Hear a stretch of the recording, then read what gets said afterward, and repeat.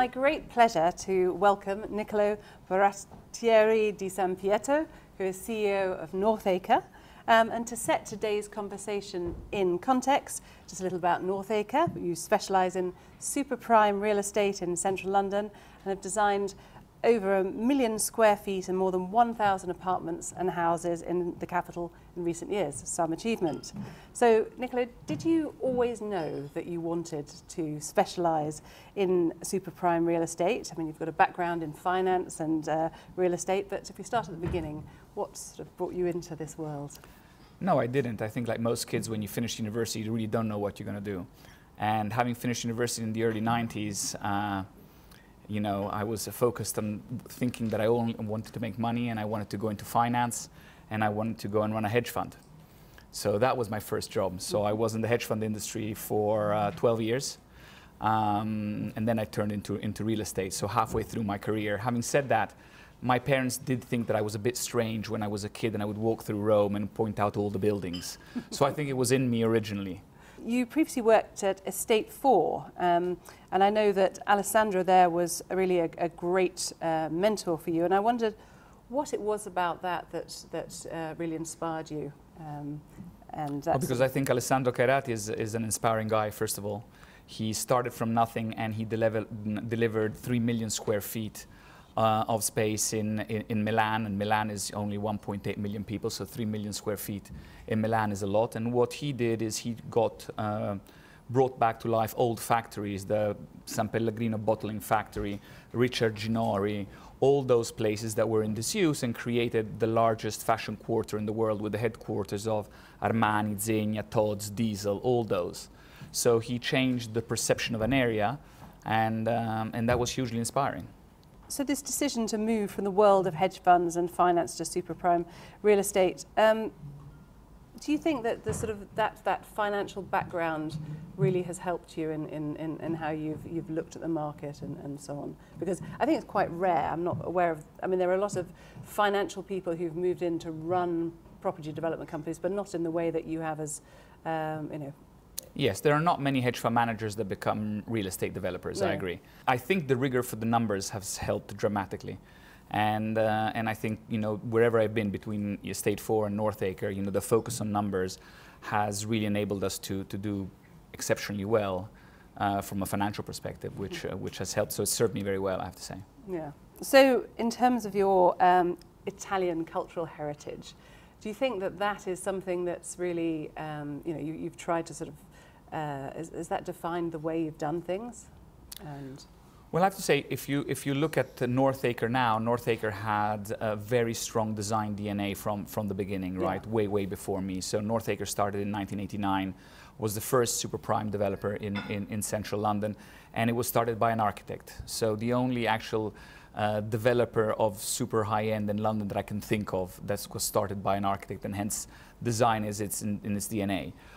You know, obviously having grown up in Rome and amongst a lot of beautiful things, I tried to bring some of that as well in what we do and the developments that we do at the moment, yes. Yeah, and I mean, actually you mentioned that in terms of the design, but also the sort of practical concerns that people have, because you're creating homes for people, not just sort of developments. And I wonder, what are those things now that people are looking at it, you know, over the sort of the gyms, what are the trends that you're seeing in the market now for that ultra sort of that super high? Now I'm going to go against a lot of our marketing literature in a certain way. Come on, let's go free range. You know, it's we always preach that we do the best facilities that possibly you can have, the biggest pools, the best gyms, and so on. However, if you then really go and look at the usage, and we have a lot of data on this, I'm sure. because we've done 12 super prime developments, right? So we've got data going back now all the way to 1996. Amazing. The usage is not humongous. So really, you need it because you cannot be left out of the game. But what actually people want is that you actually understand them as a customer, and how you know, and how you deliver the actual inside of the home, if it caters to how they live their lifestyle. And so having done it repeatedly, we understand different nationalities, what they want, what they don't want. We also understand different assets, who it will appeal to, and so on. So by matching the two together, we're able to deliver something that actually is tailor-made for whoever will be buying it. Interesting. You mentioned that sort of that data, and I guess that goes back also to your roots in terms Absolutely. of really, you know, it is invaluable, isn't it, when you get to use it. So what are the things that the must-haves that the ultra-high net worth has to have now in their home, and whether it's for, you know, bragging rights or that they just can't live without? Developers in general, like, you know, are an insecure bunch. Yeah. So they tend, and we tend to put a lot of stuff in the apartments, because the more we put in, it's got all the bells and whistles, and they will sell in easier. The fact is that actually people don't want all the electronics in it. They want a nice switch that goes on, off, and dim, you know, basic. Absolutely. And also what they want is, for example, a lot of white walls. Yeah. Because the bragging rights nowadays is not the apartment, because how much is the apartment worth? 5, 10, 50 million. So they can have one piece of art. Yes, absolutely. So the bragging rights in a certain way comes with what they put in it.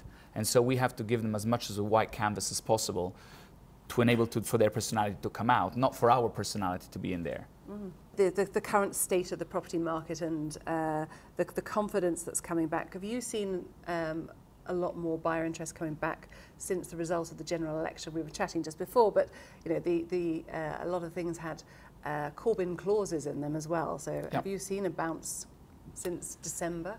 Look, I think that a lot of the anxiety that people had with the possibility of Corbyn coming to power have gone, and hence I think some of the ultra high-end purchases that were in the pipeline have actually gone through. Everyone's read, you know, the £200 million home that sold in Knightsbridge. You know, there's a £40 million apartment in One Hyde Park, and there have been several transactions. But you know, let's not kid ourselves. That's not the market, right? So I think we've had a bounce in the last couple of months. But I'm not sure it's still plain sailing in the next couple of years. I think there is some bad news to come out of Brexit negotiations going forward, right? Mm-hmm. Only the headline has been done, yeah. Right? So the negotiations are going to start next month, and I think that it's not going to be an easy ride. And also we have to keep in mind that, you know, we've had a general economic expansion that has lasted 10 years. GDP growth around the world has moved forward for 10 years. You know, so if I was a betting man, I would say that there's going to be a slow in GDP growth in the next couple of years. And so I'm kind of against the current. People are very bullish going forward. I'm still cautious for the next couple of years. Even though we've seen more transactions, we've sold more units in our 2 developments in the last 3 months than our last 2 years combined. Congratulations. Thank you. It was very slow before. But it's a long-term business property, isn't it? Absolutely. So, yeah. And as an investment as well. But let's imagine that December had gone differently, and I know your focus has really been on central London, but where else in the world excites you that has I mean, I know London is the real passion for Northacre and for you, but where else do you think has that kind of X factor? Okay.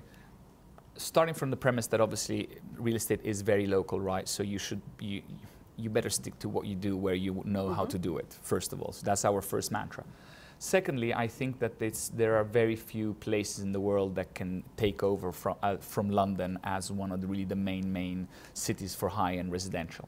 Having said that, one has to see where there are big taxation changes, right? Where the cities in a certain way is still big enough in a certain way for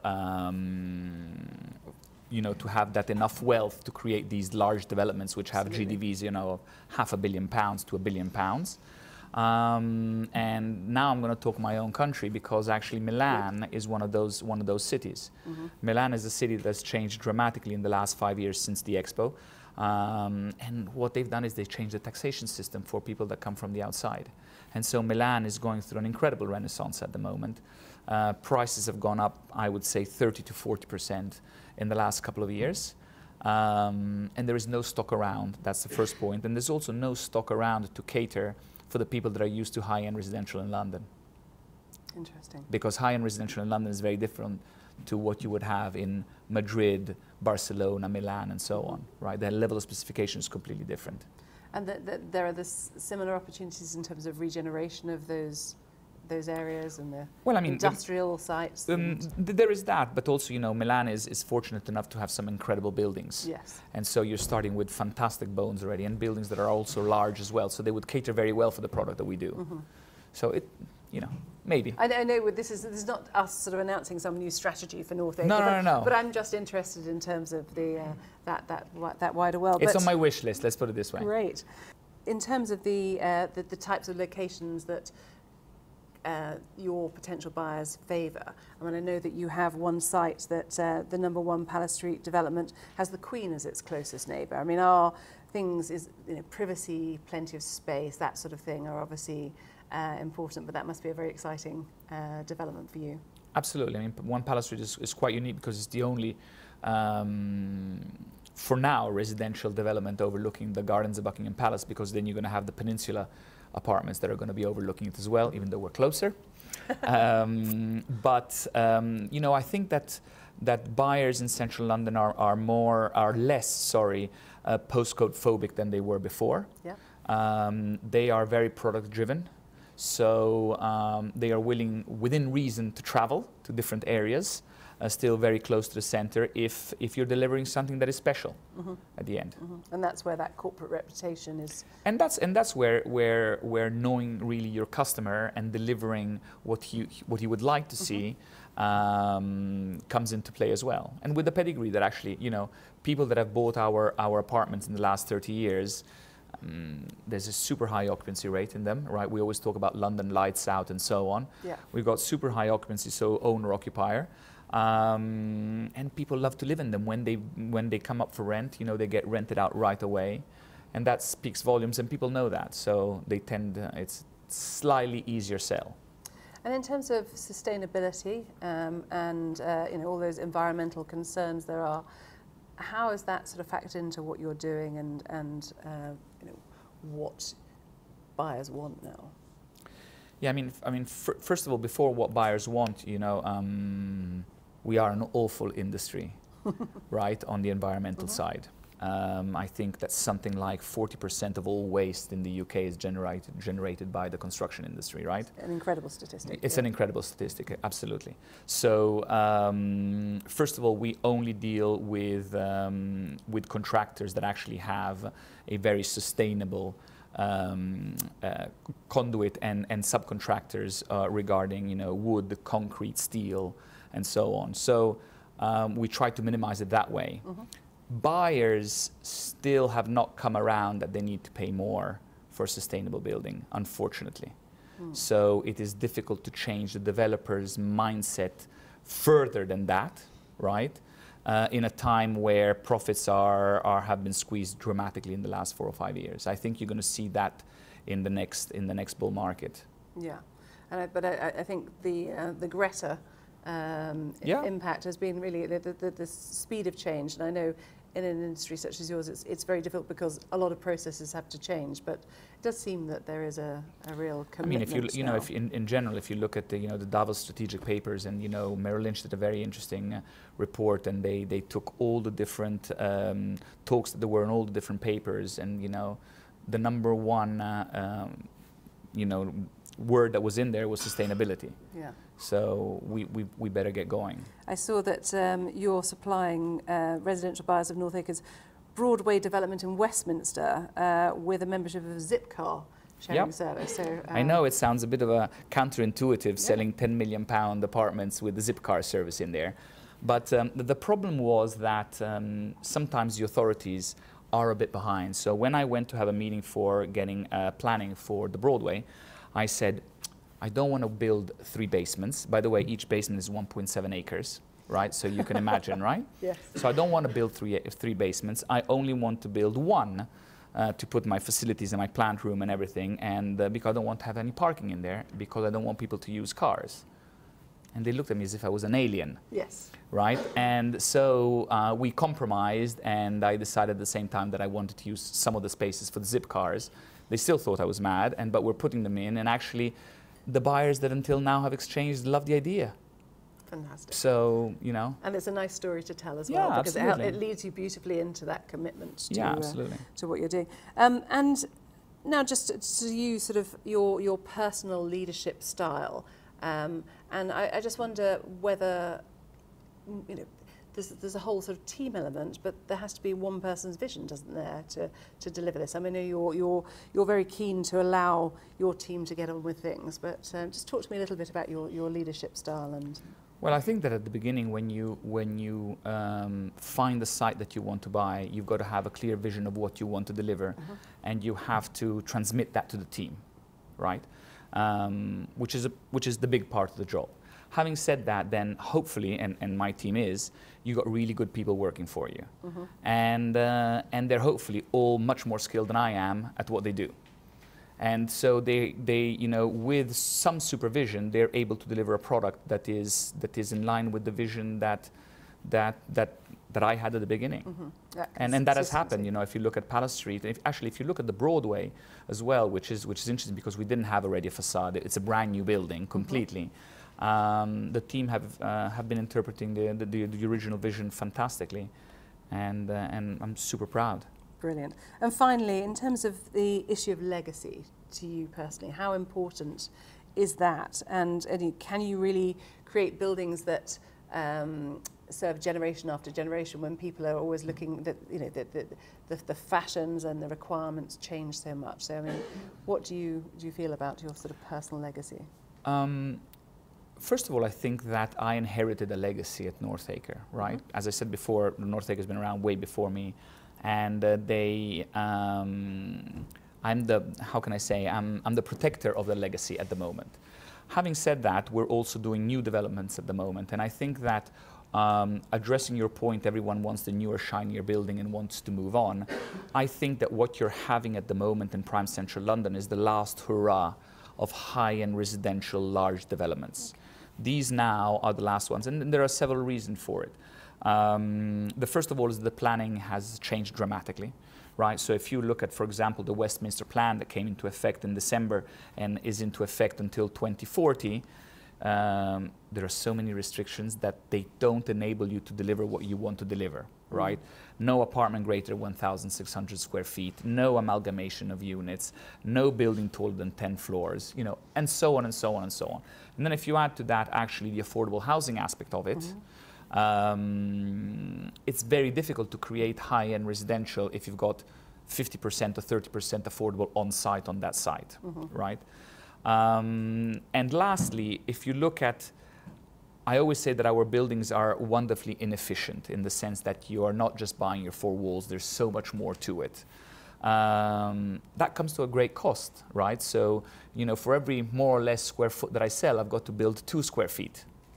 And with the cost of construction at the moment, that is not viable anymore. Yeah. So these are really the last ones. And so the legacy is actually quite simple this time. There aren't going to be any ones other similar going forward that don't have already planning now. It's a bit of a, you know, yeah, well, I know. And so when everyone talks about, there's too much supply and so on, actually in the super prime area, there isn't, and there won't be. Amazing. Well, thank you very much. This has been fascinating. I've been a fan of what Northacre has been doing. You're for very some kind. time, Thank you so much. It's been great talking. Thank you very much. Thank you.